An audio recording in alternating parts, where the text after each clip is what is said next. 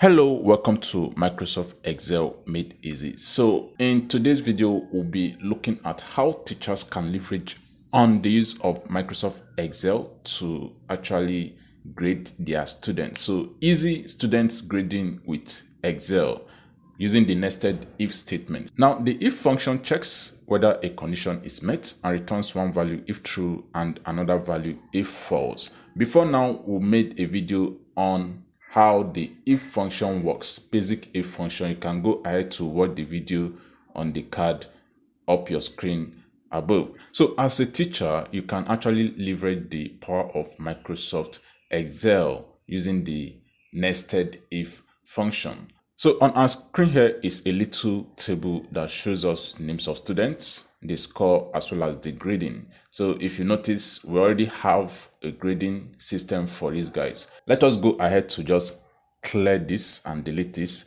and you have the grade scale is such that for scores from 0 to 49 is pass, from 50 to 79 is credit, from 80 to 100 is high credit. So how do you use Microsoft Excel if function to implement this? So you start off with what?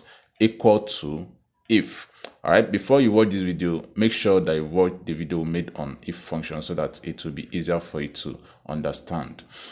The logical test is if this cell is okay, is less than, so this is less than 50 is okay. So any number that is less than 50 is 49 below. Then comma, the value if true is what? It should show what? Pass. And close your speech marks. Then for the value if false, you start your second if function. So in this case, we'll be having just two if functions because we have three criteria. Is that not super awesome? So that is just a trick with working with if function, because if you have four criteria, you'll be needing three if to satisfy that particular argument. So the logical test is still the same. If this cell is less than 80, so anything less than 80 is from 79 below, is all right, comma, it should output what? Credit, right? So close it with your speech mark. Else anything that is eventually above 80 should output what? High credit. So after we finish imputing our logical if functions, we'll definitely test it out to see. So we close the bracket. This bracket that we just close is closing that of the second if. Now you have to still close the bracket to close that of the first if. If you notice, the brackets are actually distinguished by the colors. Is all right? So this inner bracket is for this other if here. So the outer bracket is for the outer if. So you hit enter and you notice that this guy have what? Credit, because his score is what? 55. So you can drag down and you see the outcome. All right, so 77 is what? Credit. Now supposing you go ahead to model this data so that this guy eventually have what? 45, and hit enter, you notice that his grade now changes to what? Pass.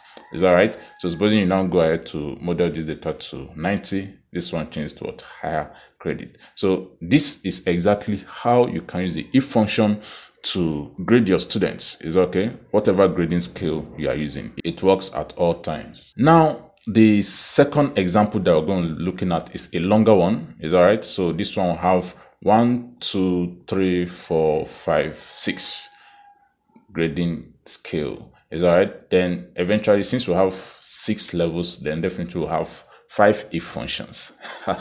It's so interesting, but just follow us and we'll get to it. So equal to if, right? So if this cell, in this case, we have the subject. Is all right? So this thing is not displaying well. I don't know why. So let me just format it accordingly so that everything is displayed. So can I merge? All right, so everything is up now. So equal to if, then you select your if function. The logical test is if this cell is less than 50, just like we did before now. Is that right? comma, the value if true should be what? Pass. Is that right? So definitely you don't need to cram anything. Just understand what is happening within the flow. Then the value if false, you start the second if. If, okay. So if this same cell, that is cell E4, is less than what? Less than 60, definitely. Then the value if true will be what? Credit.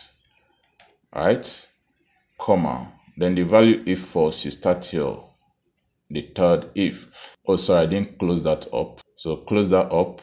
Then the value if false, you start your third if. So if, now the thing is, when you're working with data like this, there are different ways of achieving the same result. So you can start from the lowest to highest, or from the highest to lowest. So whichever way you start from, it will still give you the same answer. So if the logical test, if this cell, that is E4, is less than 70, is that right?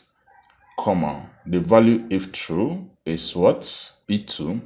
Why less than 70 is because anything less than 70 is from 69 below. Does that make sense? We can still make this statement such that if it's less or equal to 69, that means 69 is included. That's why I say there are different ways of what? Attempting this question. So if 4 is less than what? 70. So the value if true should be what? B2. Alright. Close it up. Then the value if false, you start your what? Your fourth if. So if, please make sure you observe the speech marks so that I don't get error eventually. So our formula is getting longer now, but we are still on track. If you know what you are doing, you don't need to bother because you definitely get your answer. So if E4 is less than, the next one is what? 80. Remember, you use your grading key as a guide. So the value if true will be what? B1. Is that right? So B1. So B1 should be in speech marks. So you have to be very careful to get the first one right. Else you will notice that you get errors and all that. So then the value if false, you start your, this is the fifth if, right? So you start your fifth if. So which eventually is the last one. So if you select the logical test, which is if this is less than 90, is okay, comma, then the value if true is what? A1. Close it up, comma, then the value if false is the last criteria. So anything that is less than 50, anything that is less than 60, anything that is less than 70, anything that is less than 80, anything that is less than 90 must be from 90 and 100, which is A star. So open, type in your A and your star, then close it up.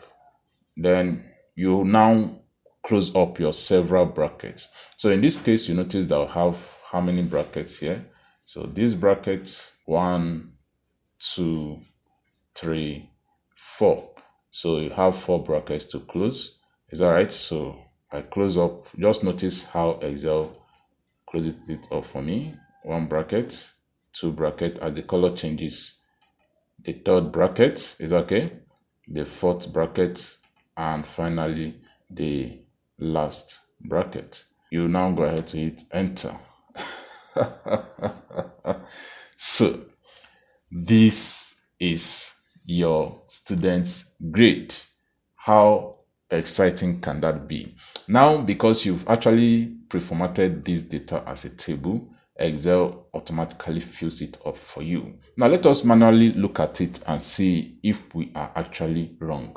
So this student scored 84 in art and his grade is what? A1. So you notice that for numbers between 80 and 89 is what? A1. So for 74, this is 74 and the score is what? B1. So 74 falls within this range. Is that right? So A star is 92, which satisfies this. This is 45, which satisfies pass. So you have B2 is 66, which is between 60. So do you see how we're able to get the student's grade using the nested if function? So don't be so overwhelmed when you see the formula so lengthy like this.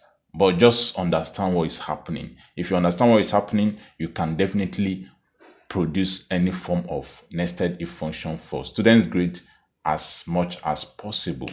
Hope you got value in this video. If you enjoyed this video, go ahead to support our channel by subscribing to our YouTube channel. Also like and share this video. Turn on the bell notification icon to be the first to get notified when we drop videos like this. Also, if you have suggestions or video of topics we should make video on, you can drop it in the comment section below and we'll work towards that. Go ahead to watch the video on your screen that shows you how to use the Microsoft Excel logical function if function. In case you have not done so, Excel made easy.